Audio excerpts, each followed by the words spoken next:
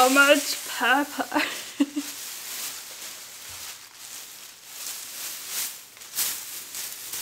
Oh, it's gonna be so fun to clean up. I'm so excited because today's video is unboxing one of the Christmas Hamster Mail subscription boxes. They were kind enough to send one for us to unbox on camera, so thank you everyone at Hamster Mail headquarters. And if you don't know who Hamster Mail is, they're a UK-based subscription service for hamsters, and they do ship internationally for very low prices. So every month you'll get a box with surprise hamster items such as toys, treats, and other things you can use for your hamster. So let's get started and unbox it. So I'm gonna try my best to open the box in this view. Might be hard. Dun, dun, dun. I'm so excited. Oh my goodness!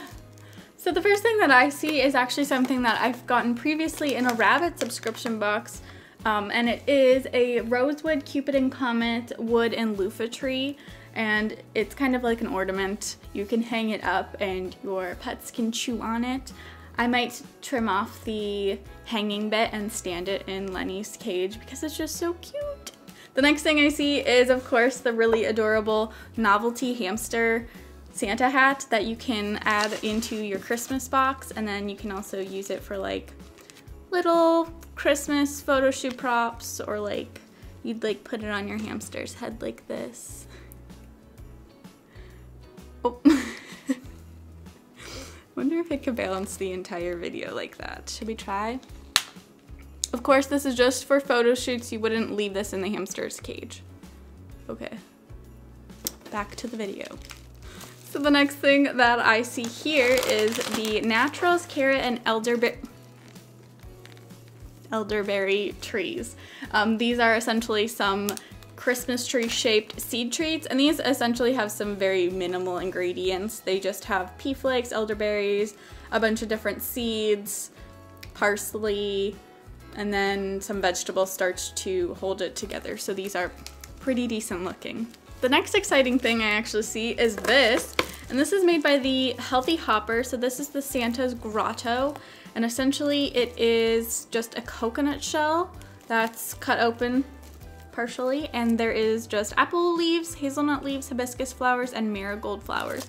So I'm really excited to try this out with Lenny to see if he's going to enjoy this, and he's never tried coconut before. Coconut is perfectly fine for a hamster to chew on, so I'm excited about that. And the last thing in the box I see here is another thing by Healthy Hopper, and this is the Very Merry popcorn. So essentially it is just plain popcorn with no seasoning or butter, and then there also is some dried cranberries, dried coconut, and dried apple. So this can make a really healthy snack for a hamster.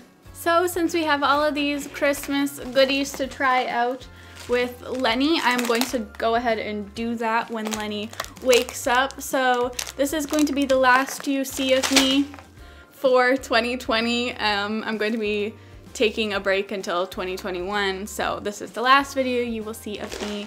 I'm not gonna wish 2021 any luck because the last time I did that we ended up in a pandemic, so I hope you all have happy holidays, Merry Christmas, Happy Hanukkah, Happy Solstice, whatever you celebrate or don't celebrate.